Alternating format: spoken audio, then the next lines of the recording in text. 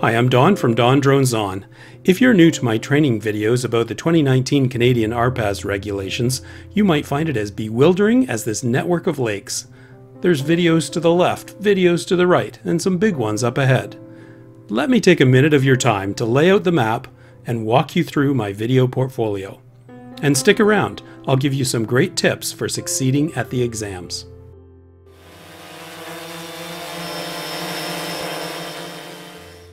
Alright, here's the complete video training portfolio in a nutshell. At the top of the heap is the introduction and overview to the new 2019 Canadian drone rules. Here you'll find me sitting in front of a wood-burning stove with some back bacon, talking about, at a very high level, the new rules. I then get into more depth in the next layer of the portfolio. I have a study guide for the Canadian Basic Operations Pilot Exams and a more in-depth study guide for the Advanced Operations Drone Pilot Exams. I also have a short piece that talks about some of these topics of the Basic Operations exam in a little more detail. The next layer of the portfolio is an in-depth explanation of each and every one of the regulations. I call this the Droner's Guide to the 2019 Canadian RPAS regulations.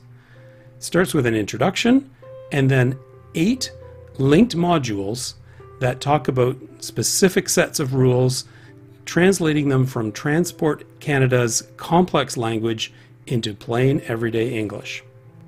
I'll talk about the content of these in a few moments. The final layer in the portfolio is a series of special topics.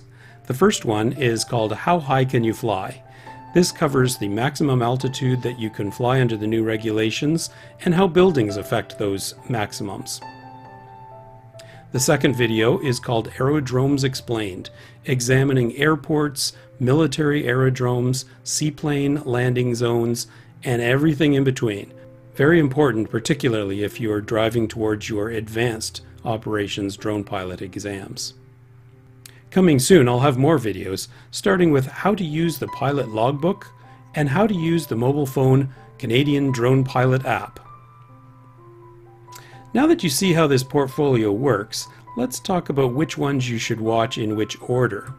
If you're intending to get your pilot certificate for basic operations, I would recommend you focus in on the green outlined videos on this page. By the way, there's a link in the description below this video to a copy of this handy visual index, I guess you'd call it, for my drone training portfolio. All of the pictures have links directly to the videos, and it's a bit easier to navigate than the YouTube playlist. So for basic operations, I would recommend that you watch the introduction and overview, focus in on the study guide, and then the study guide Let's Discuss video, and then watch the Droner's Guide videos in order to have a clear understanding of the new regulations. You may want to skip the modules 2 and 3 of this series if you're only going after the basic operations, because they talk about items that are more pertinent to the advanced operations exam.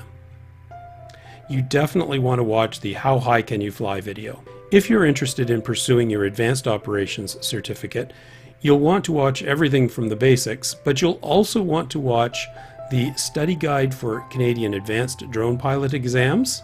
That's a long video, but it's worth every second of it. And then pick up the 2 modules that you might have skipped from the Droner's Guide, modules 2 and 3.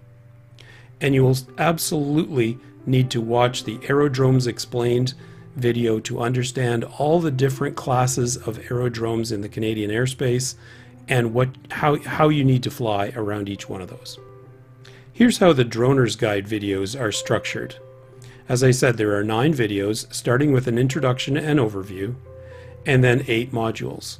Module 1 covers how to register your aircraft and the requirements around that, and an explanation of what basic operations are.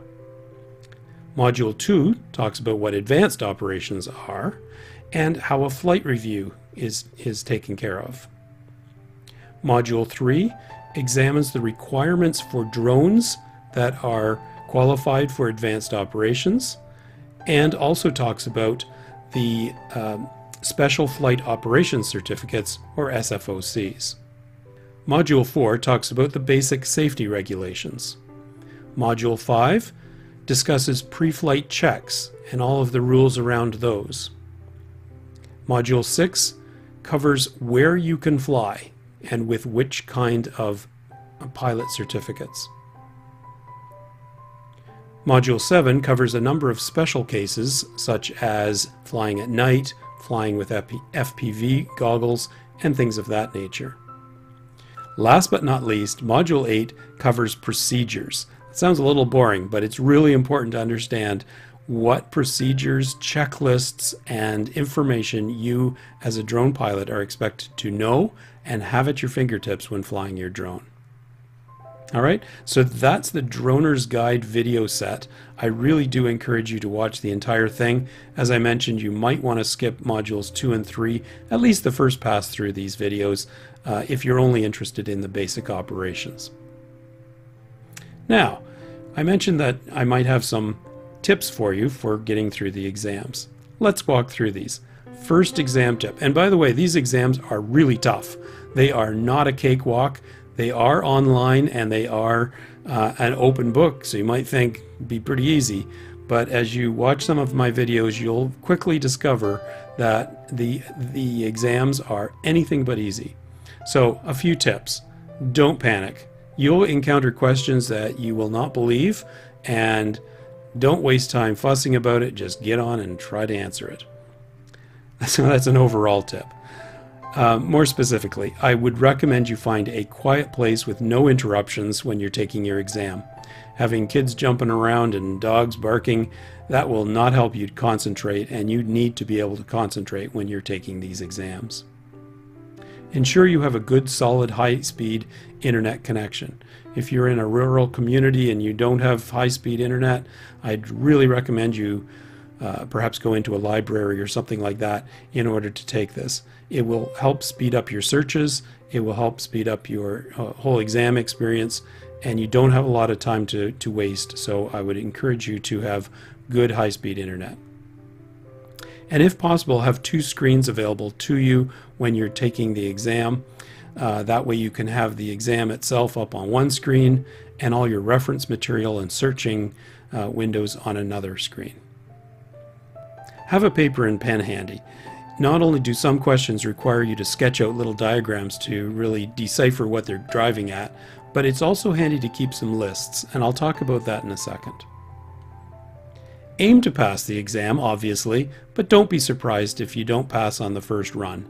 You can take the exam as many times as you want, with 24 hours between each attempt.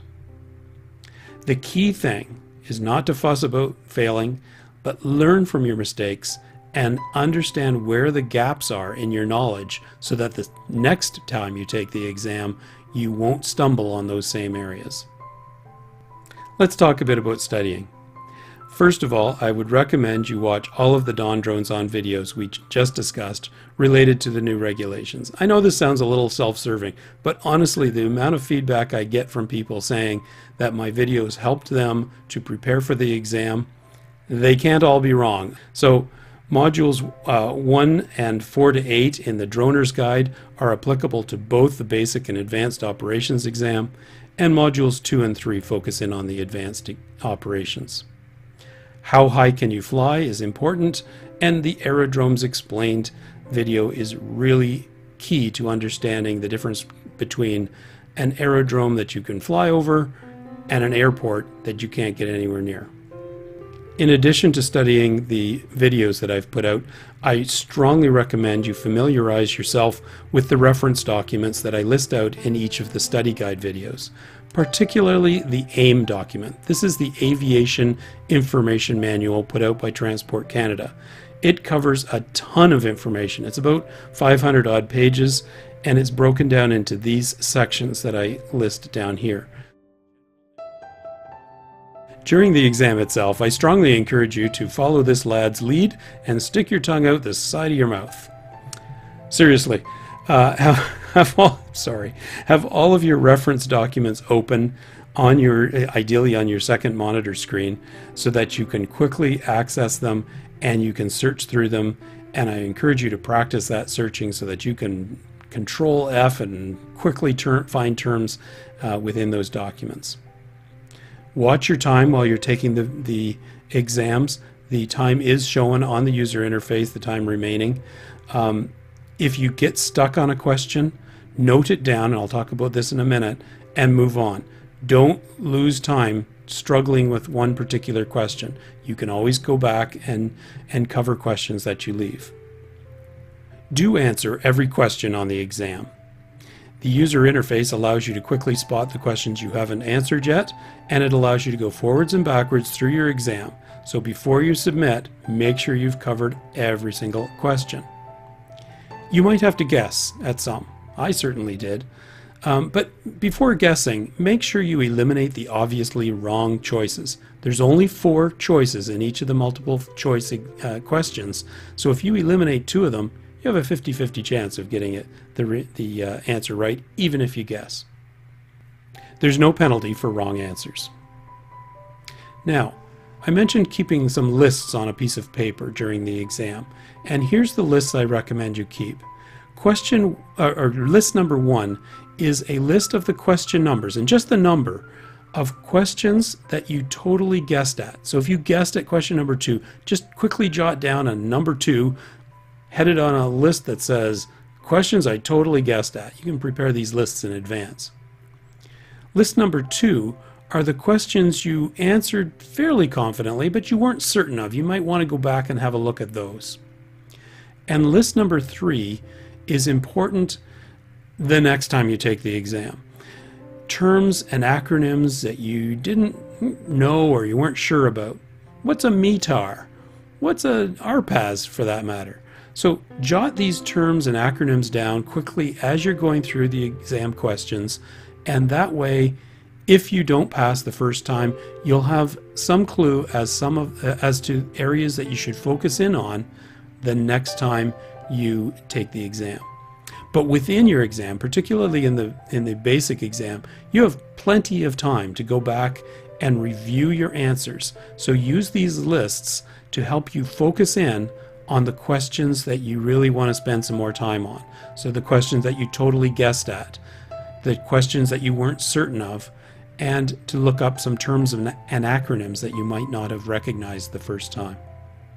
Envision success. I know it's a bit of a mind game, but it really does seem to help to be able to imagine yourself at the end of the exam, seeing your results, seeing you pass, and having the thrill of, yay, I passed the exam. So do try that, and best of luck with your exam. I hope this video has helped you to understand how my training portfolio is put together and how to walk through them depending upon whether you're taking the basic operations exam or the advanced operation exam. And I hope the training tips that I give you at the end help you to succeed in your exams. Good luck. Hope you enjoyed this. Like and subscribe below and leave a comment. Thank you.